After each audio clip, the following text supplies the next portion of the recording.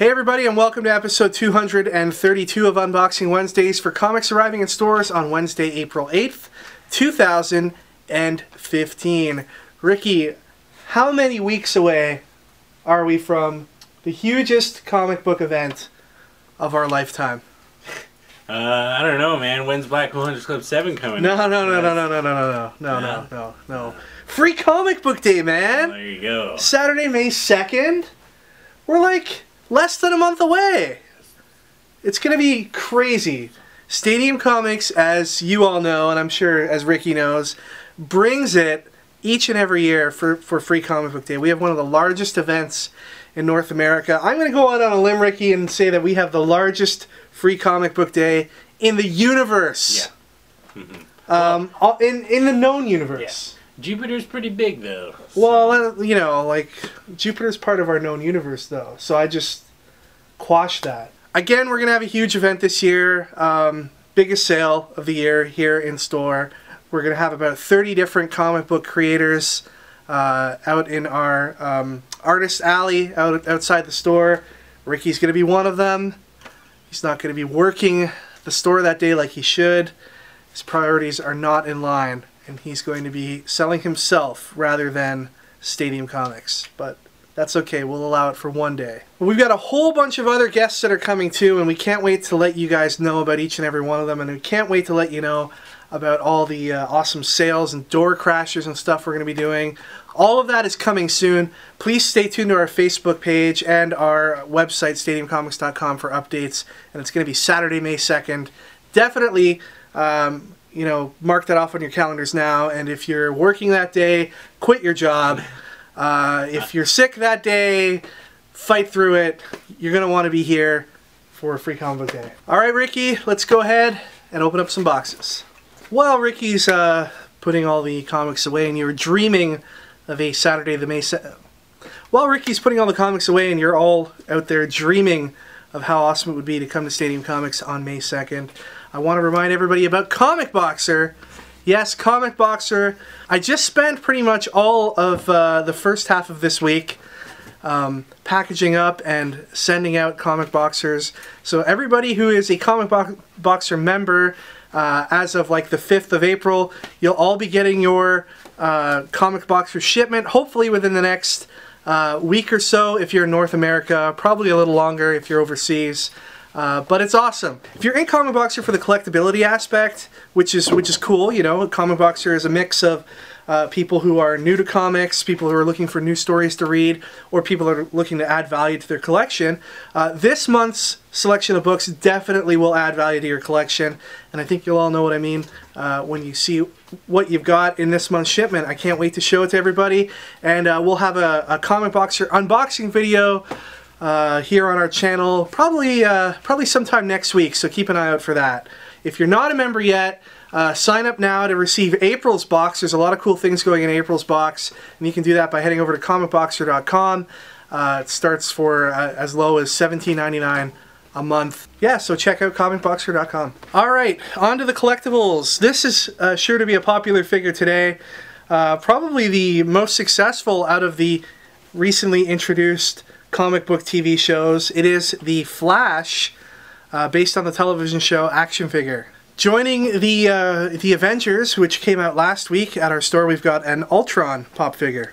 Then we have some chess pieces to show you. From DC, we have this awesome Batman Beyond chess piece. He's a knight. And we've got Johnny Quick as well. They are joined this week by Ultron from Marvel, and also from Marvel, Claw. Then we have a Batman vehicle. It is the Batcopter from Detective Comics 421. Okay, moving on to the collected editions. New from Marvel today, it's Star Wars The Empire Legends Volume 1. And this is Marvel reprinting some iconic Star Wars stories that have occurred over the past little while Marvel has not had Star Wars. So that's an interesting arrangement there. This contains stories from books like Star Wars Republic, Star Wars Purge, Star Wars Darth Vader and the Lost Command, and Star Wars Dark Times.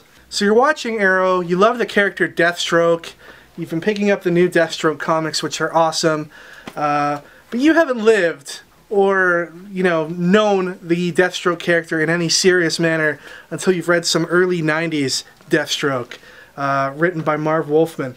And this is Deathstroke, the Terminator Assassins. This is volume 1, and it reprints some classic early 90s stuff. Jupiter's Legacy gets a softcover for volume 1. We've got Teenage Mutant Ninja Turtle Ghostbusters collected here in softcover. Volume 2 of the new Captain Marvel series. The smash hit Mortal Kombat X Blood Ties. This is volume 1. Volume 1 of DC's new Harley Quinn ongoing series. And volume 2 of that same series now available in hardcover. Alright, moving on to the smaller press books, we've got 4 Points, issue number 1 from Aspen Comics. From Valiant, we have Imperium, issue 3. Masks 2, number 1 from Dynamite. Lola XOXO Wasteland Madam, issue number 1 from Aspen. Issue number 2 of The Surface from Image Comics. Big Man Plans, issue 2 of 4 from Image. Bill and Ted's Most Triumphant Return, issue number 2. Birthright reaches issue number 6. We've got a second printing of Nameless number 2, and a first printing of Nameless number 3. Rat Queens, issue number 10. Transformers More Than Meets the Eye, issue 39 has these 2 covers. And we also have this variant cover. Transformers vs. G.I. Joe number 6 has these 2 covers. And here's the variant cover for that book. We've got Reanimator number 1 from Dynamite. Sonic the Hedgehog issue number 271. And Sonic Boom issue 6. Astro City number 22. Rye issue 8. The Legacy of Luther Strode issue 1. Odyssey number 4.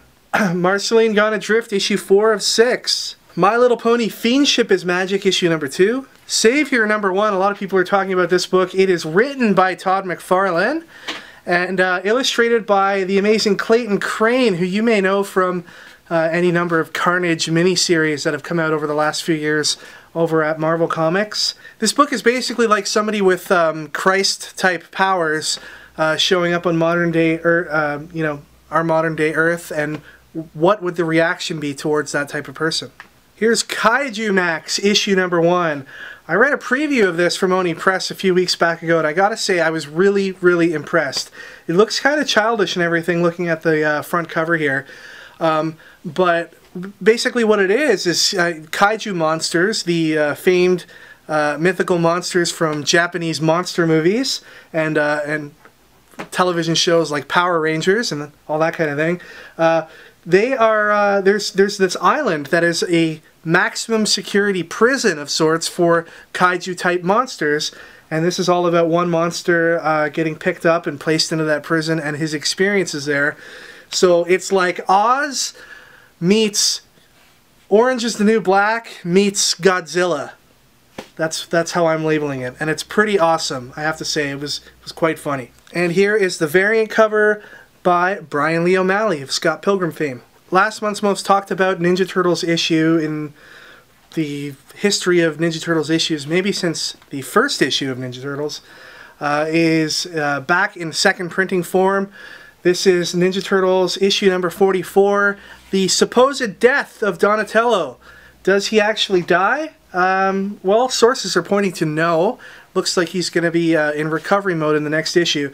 But people are already calling this the Donatello Death Hand variant on eBay as opposed to the second printing of issue 44. So expect some traction around this book as well. We've got issue number 27 of Saga, The Walking Dead issue 140. Jupiter's Circle number 1 has multiple covers today. Here's a couple of them here. One of the most popular Image Comics releases over the last few months was Descender, issue number 1 last month. Here's the follow-up, Descender, issue number 2. And finally today from Dark Horse, we've got Rebels, issue number 1, written by Brian Wood and illustrated by Andrea Muddy. And this is a period piece. We all know how Ricky feels about period pieces. But despite that, I'm very much looking forward to this book. It is about the American Revolution, and I'm sure if Brian Wood's got anything to do with it, we'll be able to draw a lot of parallels to the American Revolution back then versus what's going on now in world politics. Okay, moving on to Marvel, we've got the next installment in the $1 True Believers line, and it is Civil War, issue number 1. If you've never read Civil War, and aren't sure whether you want the graphic novel or not, pick up this first issue for $1. Give it a sample. You'll kind of have an idea of what's in store for the Civil War Captain America movie coming out in the near future. And after reading this, I can guarantee you you're going to want to buy the full collection of Civil War books. And I could say the same thing for Planet Hulk. Awesome storyline. The True Believers $1 edition of Planet Hulk issue number 1. We've got a second printing of All New X-Men issue number 38, which was chapter 4 of the Black Vortex storyline. Shield issue number 4. Bucky Barnes Winter Soldier issue number 7. Howard the Duck issue number 2. Spider-Woman issue number 6. Storm issue number 10. Here's Ant-Man issue number 4 with a distinctly Miami Vice tribute cover. Here's the Ant-Man number 4 variant featuring a What the Duck cover. Avengers Millennium issue 2.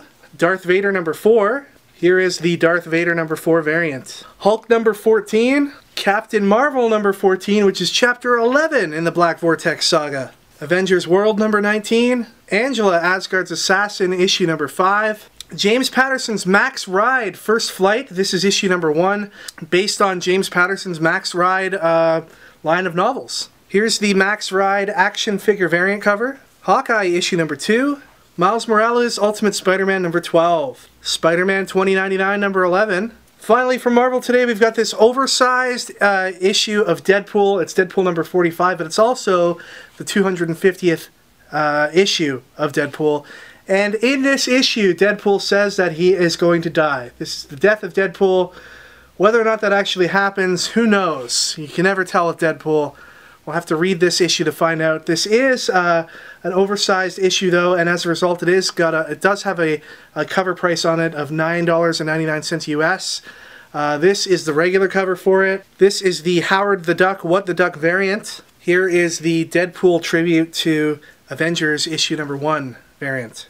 Okay, moving on to DC Comics. It is, of course, week 1 of the Convergence miniseries books, but we also have some outside of the regular DC Universe titles to show you that are continuing on in their regular monthly fashion. First up is Mortal Kombat X issue number 5. Then we've got Arrow Season 2.5 number 7. Batman Arkham Knight issue number 2 featuring a Harley Quinn cover. Here's the Arkham Knight variant cover by Jay Lee. Alright, and now we get into the Convergence miniseries books. The first week of Convergence takes a look at pre-Flashpoint DC Universe. So you see a lot of characters and storylines and stuff that you would have seen in a world before Flashpoint and before the New 52. So first up is Convergence, The Atom, issue number 1. And here is the variant cover by Chip Kidd. We've got Convergence, The Question, issue number 1, featuring Renee Montoya as The Question. And then here is the variant by Chip Kidd. Convergence Titans issue number 1. Here's the variant cover. Convergence Batgirl issue number 1. We've got Stephanie Brown Batgirl. We've got Cassandra Cain there. We've got the original pre-Flashpoint Red Robin, Tim Drake. This looks like a cool book. Here's the variant. All you Wally West Flash fans want to pick up Speed Force issue number 1. I know all you Flash television fans are thinking, who the hell is Wally West? But he was the guy who basically carried the Flash banner all throughout the late 80s, the 90s, and the early part of the 2000s, right up until Barry Allen's return before Flashpoint. So that is Speed Force, and that is the variant. Convergence Justice League number 1. There's the variant. Convergence Superman number 1. A world where Superman still wears red tights and is in love with Lois Lane instead of Wonder Woman. This is going to be a throwback for a lot of people for sure. And there's the variant cover. Nightwing and Oracle number 1. Nightwing is still wearing blue, probably located in the city of Bloodhaven as opposed to Gotham. Barbara Gordon is still wheelchair bound after the events of The Killing Joke and playing the role of Oracle. Here's the variant cover. Convergence Batman and Robin number 1. There's the variant. Convergence Harley Quinn number 1. This cover is definitely a throwback to the Gotham City Sirens days. And there's the variant cover. Then of course we have Convergence issue 1, the first of 8 issues out today. 9 if you include issue 0 from last week. This is the Ivan Rice cover. And then this is the Tony Daniel cover. Then we have a blank cover for that issue as well. We've got this awesome Plastic Man and Swamp Thing variant cover. And then there's this, first appearance of Robot Batman by Greg Capullo. Perhaps this cover is definitely his first appearance. This Batman is going to be the Batman we're going to see post-Convergence in the Batman ongoing series. What role this armored Batman is going to have to play and how he'll factor into things is not known right now, but maybe this cover gives us a hint. Alright guys, prize time. So last week we're giving out a copy of Convergence number 0, and we asked you guys what your favorite era of DC was, and we got some pretty awesome answers. Dakeman Bob said Silver Age, because all of the awesome goofy stories. Whenever I'm sad, I read any Silver Age Batman, Superman Flash book, and it brightens my day. Aw, that's cute. I can just picture you sitting there on a couch reading Silver Age comics. How cute. Joel Stanley said, I know everyone will crap on this, but my favorite era is the New 52.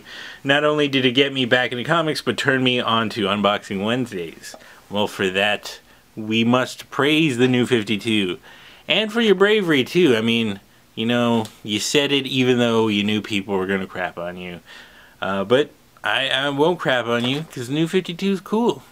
A lot of people were reading it, and it's a pretty good overall universe. It's got some issues, but overall it's pretty good. JCSEIJI, J Sedges, I don't know how to pronounce that, says my favorite era in the comics is 1960s because you did not have to buy a whole year's worth of comics just to figure out what the story was all about.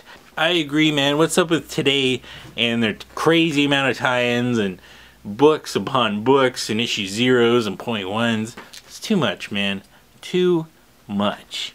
But the winner goes to XX Kitchen Ninja XX. He really likes his X's. He says, my favorite era is now.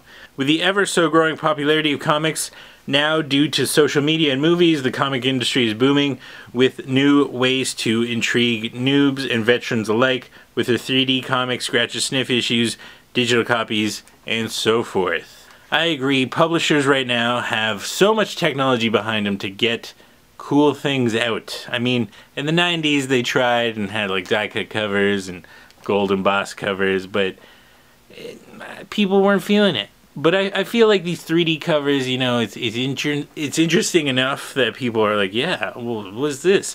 And the scratch and sniff was pretty cool. And what I particularly like about these, you don't have to read 5 billion issues to understand what's going on, like the other dude said. So congratulations, XX Kitchen Ninja XX.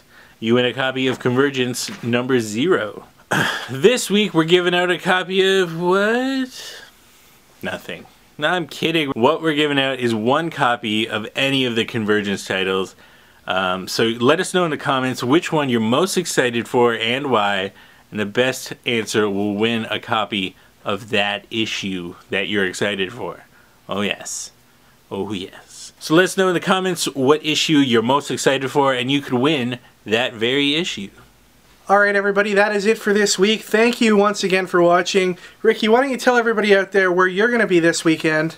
Oh, I'm going to be in Sarnia, guys. That's like right near Michigan, I think. Yeah, right near Port Huron, Michigan. Yeah, but in Ontario. So, yeah, we got the Sarnia Pop Convention happening on Sunday. Something else that's interesting that's happening on that very day, there's an online convention. It's a very weird... Online convention? Yeah, very interesting concept. There's a Facebook page, and there's a lot of, like, Walking Dead extras on it, and then there's me.